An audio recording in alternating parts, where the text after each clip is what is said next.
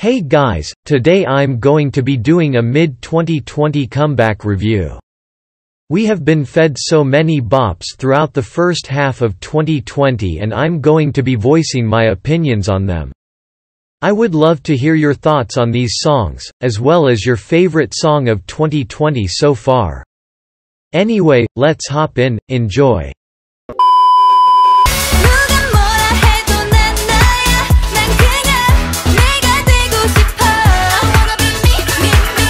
This song is my favorite title track from ITZY hands down. I loved it after the first listen, and although it was similar in structure to Dala Dala, it was still a bop. Literally everyone and their mums were breaking their shoulders in an attempt to do Ryujin's shoulder dance, and that proves how iconic this song was. The outfits were amazing, the choreography is amazing, and every aspect of this song is amazing. In conclusion, yes.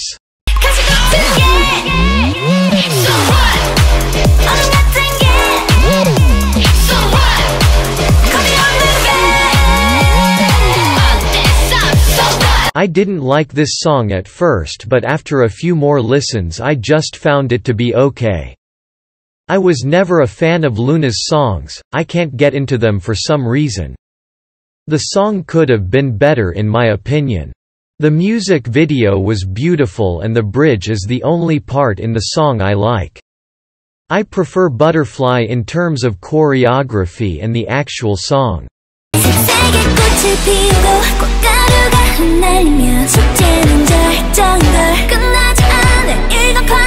The music video was stunning and one of the best I've seen. The song was amazing, but am I surprised? No. I-Zone really doesn't know how to make a bad song. The whole album was immaculate and probably my favorite album from 2020. Some of my favorite tracks from the album would have to be Ah Ya Ya Ya, Spaceship and Open Your Eyes. The choreography for Fiesta was nice, just like their other title tracks. I can't wait for their upcoming comeback. Stan I-Zone.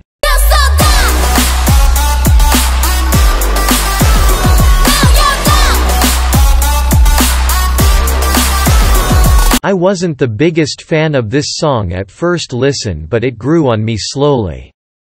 Honestly, this song disappointed me because I expected something new and better than Adios. Adios is my favorite title track from Everglow, I just love it so much. The music video was good, but I felt like Adios 1 was much better. I feel like you should have had the solo dance break since Mia was in the spotlight so much and had many lines. It was kinda weird how Yurin had to lip-sync to Mia's part in the chorus too. Anyway, this song is still good regardless, but I just hope we get something to wow us in the future.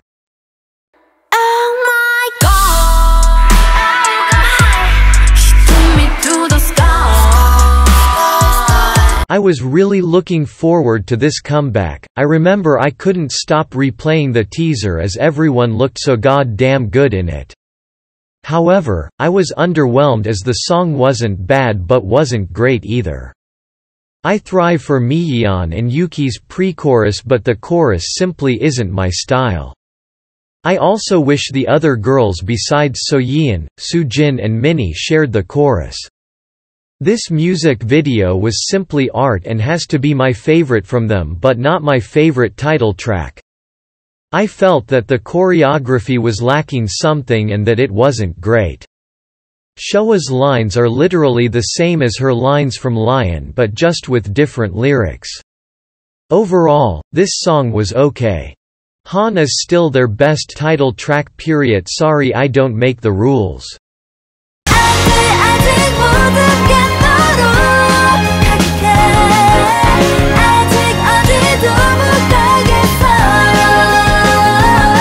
The music video was so gorgeous and the storyline behind it was amazing as well.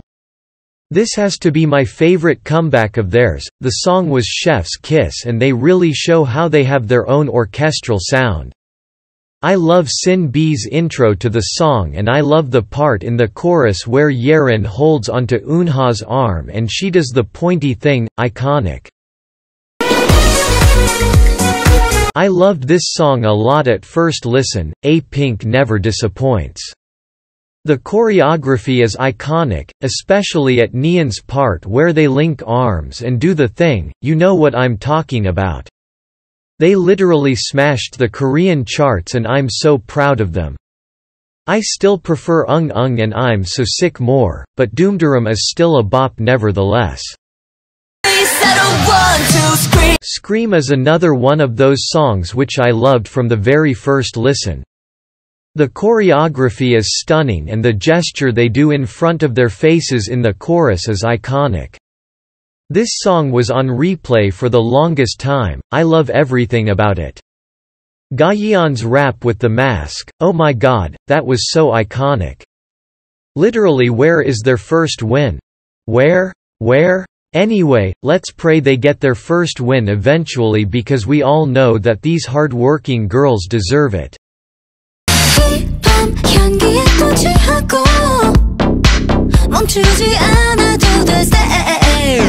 Even though this song isn't an actual comeback, I'm still going to talk about it.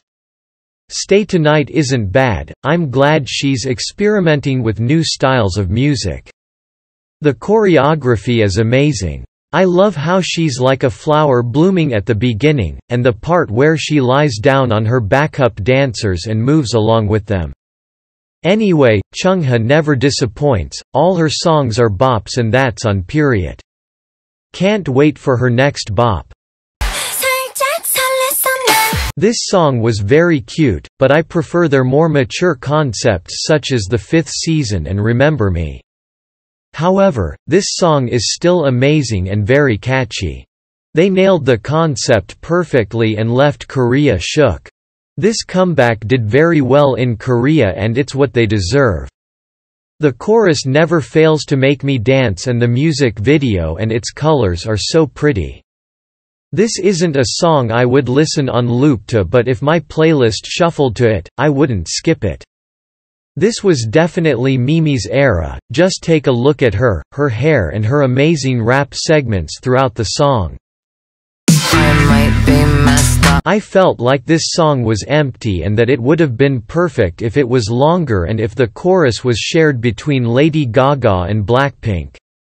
I wish the chorus was just not Lady Gaga talking but instead one where she sings, for instance in Kiss and Make Up. Blackpink literally all sound so good and Rose killed this song. It's like this song was made for her. I prefer Kiss and Make Up but Sour Candy is not bad. I feel like this was a good debut. All the members look confident on stage and they definitely don't look like they just debuted. They're also already singing live on their stages. The chorus has to be my favorite part in the song. One word, perfection. I was not disappointed at all by this song and it goes to show how Twice is becoming bigger and bigger by the minute.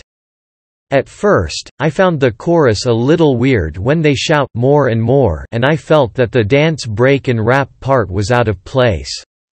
The song eventually grew on me and I love it heaps. My favorite part has to be Sana's pre-chorus, she nails every song. I feel like this is Sana, Daehyun and Momo's era. Nayeon and Mina's intro is also iconic, I can't stop singing it lol. Momo killed the dance break but what's new? I love how they incorporated a storyline into their music video, and I hope the story continues onto their next or future title tracks. All the members look absolutely stunning in More and More, thank you JYP for feeding us so well. Thanks for watching. Let me know how you felt about these comebacks in the comment section below, and like and subscribe if you enjoyed this content. YG better give us a Blackpink teaser now or I will book a ticket, fly all the way to YG's headquarters in Korea, and find him.